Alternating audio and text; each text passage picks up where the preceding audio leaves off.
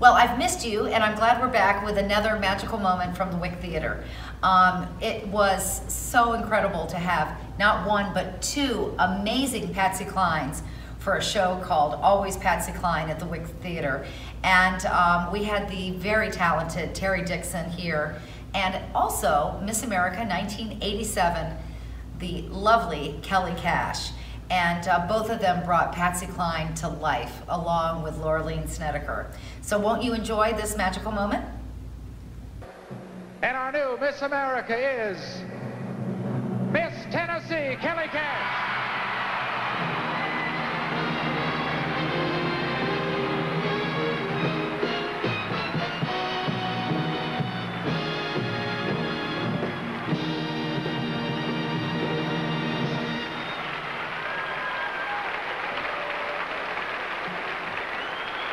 All right, Miss America. Here's that walk you've earned. Go ahead and meet your audience.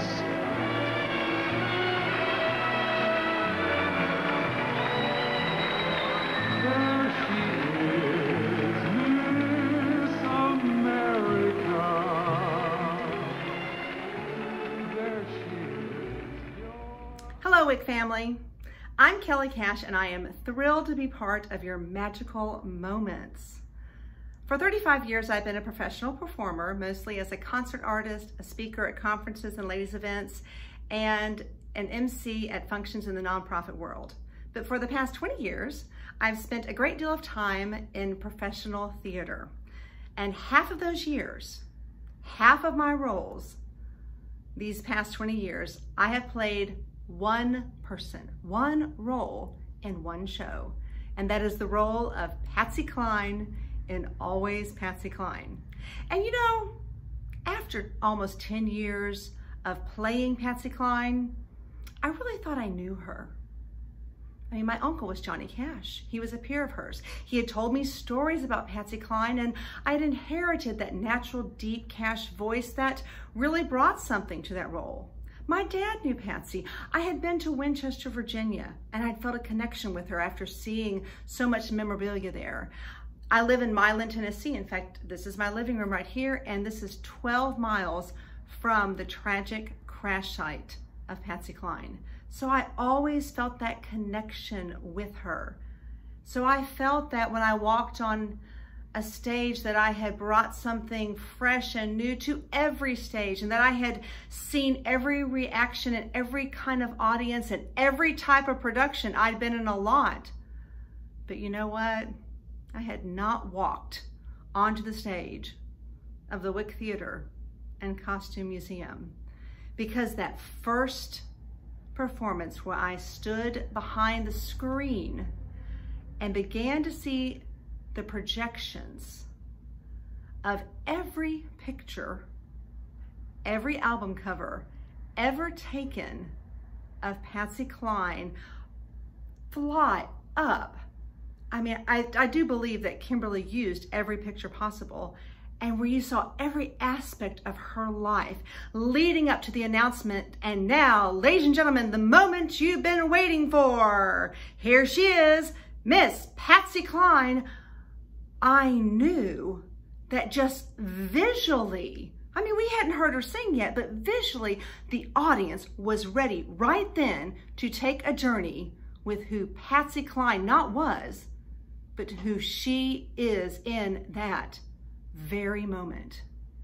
And what made that moment so magical was not only did it lead up to that moment, but I was clothed in a way that you can only be clothed at a place that houses a costume museum, in a vintage dress that had been kept up beautifully because of the work and the care of the wonderful Marilyn Wick.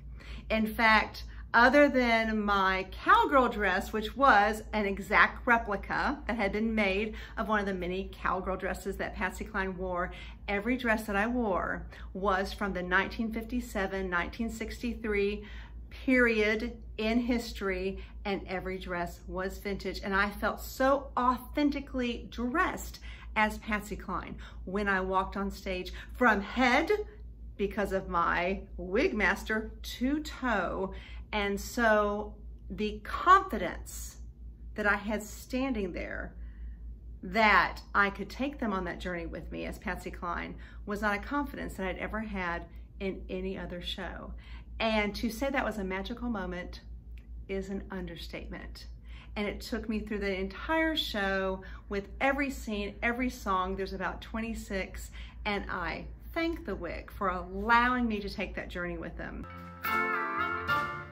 I've got your picture that you gave to me, and it's signed with love, just like it used to be. The only thing different, the only thing new.